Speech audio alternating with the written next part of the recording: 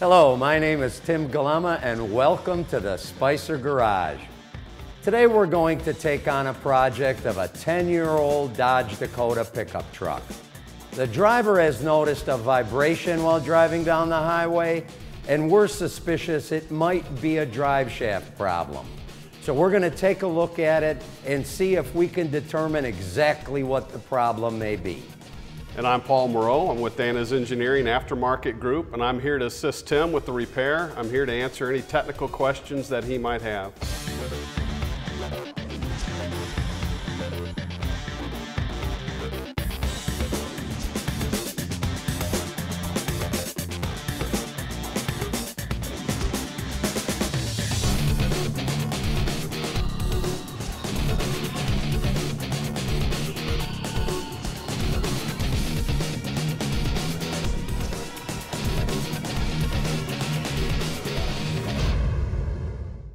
The vehicle's in the garage and up on the lift. We are checking the U-joint to see if that's indeed the problem. You can see by the motion, indeed the U-joint is bad. I've checked it in both directions. One of the trunnions appears to be bad. I'm going to remove the shaft and we're going to change a U-joint. In this case, I've already taken the fasteners out to make this quicker. Otherwise, they would have Loctite and this procedure may take a while. Last fastener's coming out. Drive shaft is off the flange. I've got the flange off the rear pinion. Now I'm checking to see if there's any problem with the splines at the end of the transmission. The slip is about to come out. There may be an oil leak, so I'm prepared with a cup. Shaft is down. And I'll push a cup over to slow the oil leak down. I'm about to check the pinion flange for any end play or movement. I'll check it side to side, up and down to make sure there's no wear. I'll check to make sure there's no more than just the standard run out of ring and pinion. And if any problem does exist, you may need to have it serviced. Here we are at the Dana Technical Center in Maumee, Ohio with my friend Jamie, a technician that works here in the drive shaft department. What we're about to do is repair the shaft that we pulled out of the vehicle earlier. He's going to mark the shaft to ensure that we replaced the component correctly to ensure balance. The shaft and components are balanced as an assembly. Next, what we'll do is he will remove the snap rings and we will take a U-joint out using a puller. Snap rings out. Okay, now the puller is about to push the bearing cap through the bottom of the yoke. I got a hold of it. Here we go.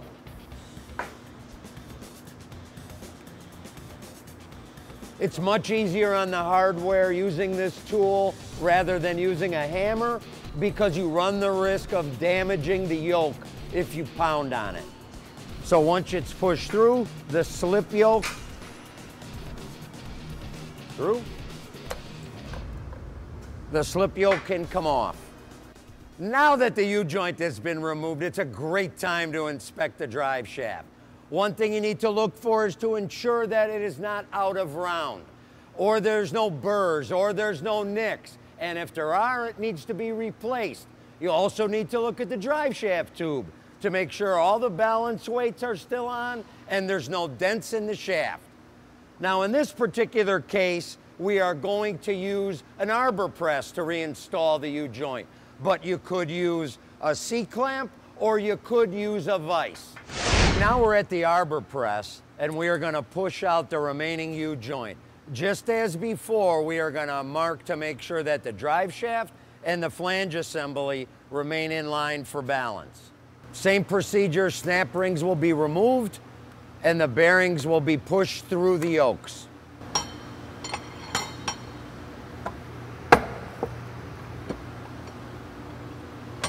Notice the bearing cap is going into the small cup at the base.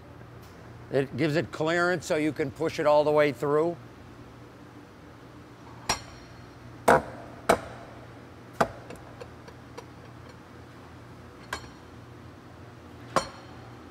An arbor press makes short work of an otherwise difficult procedure.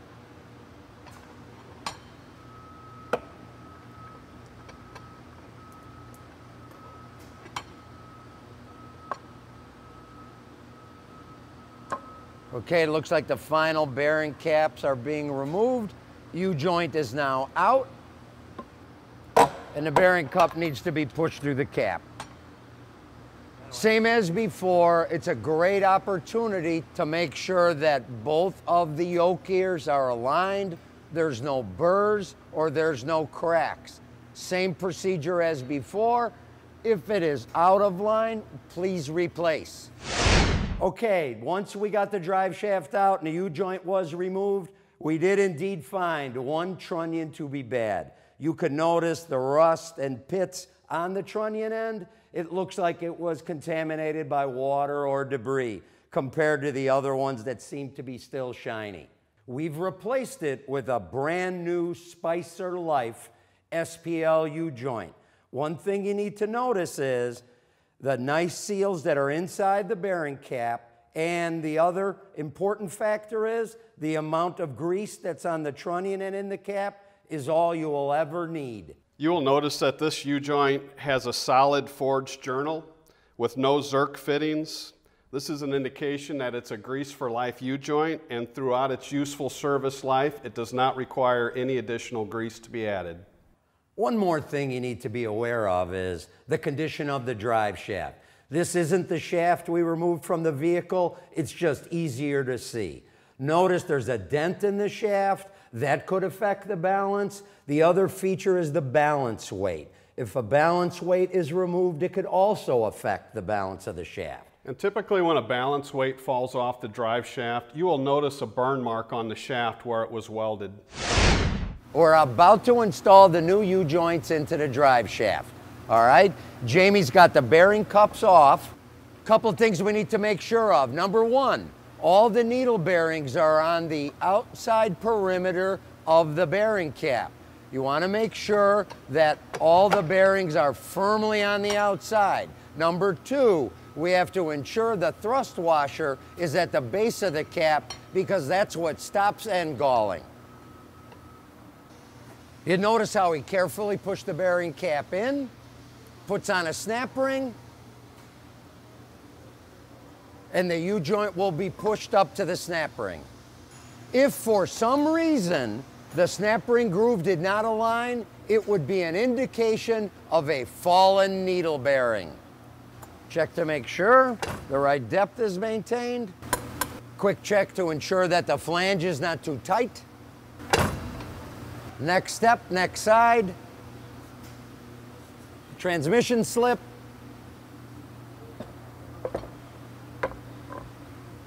Remember the yellow mark that was put on before. So we ensure that the parts are kept in the correct configuration. Notice he's checking to make sure that the thrust washer is in the base of each of those bearing caps and that no needles have fallen over. Now the final portion of the installation is the slip yoke that goes into the transmission. Once the final bearing cups are pushed in and the snap rings are installed, we are going to be ready to install this back into the vehicle, and it should be serviceable for another 100,000 miles. So far, the process seems to be going on without a hitch, and we can get back to the garage for the installation. A final seat with the arbor press.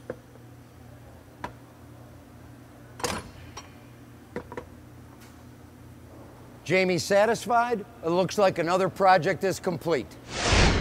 Included in the Spicer kit, you will find 3 different sets of snap rings. We recommend starting with the copper-colored set, but if they don't fit, there are 2 other options to ensure that all 4 snap rings are in the grooves inside the yoke.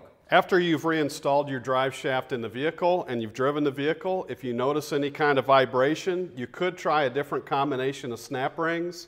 If that doesn't fix the vibration, you may need to take your drive shaft to a driveline shop for a rebalance. We're back at the Spicer garage with the drive shaft all repaired and ready for installation. Before I put the drive shaft in, I'm going to take a close look to ensure that the seal at the back of the transmission is in decent shape and wasn't torn or ripped when I removed the drive shaft. Second, I'm going to look back at the differential to make sure that the flange is in decent condition and none of the threads have been pulled. Okay, I'm going to insert the slip into the back of the transmission. And next, align the holes to connect the flange. Okay, flange is installed. We're ready for the mounting hardware. Dana recommends each and every time you change any driveline component to replace the mounting hardware. That way you can maintain all the proper torque procedures. Now that all the fasteners are to the factory specification, there's only one thing left to do. I need to check that the transmission fluid is at the proper level in case anything leaked during the removal of the drive shaft, and it's off on a test ride. The drive shaft has been installed, we've gone on a test ride, and everything is working perfectly. Another successful project in the Spicer garage. Service manuals and additional information about our parts can be downloaded at spicerparts.com.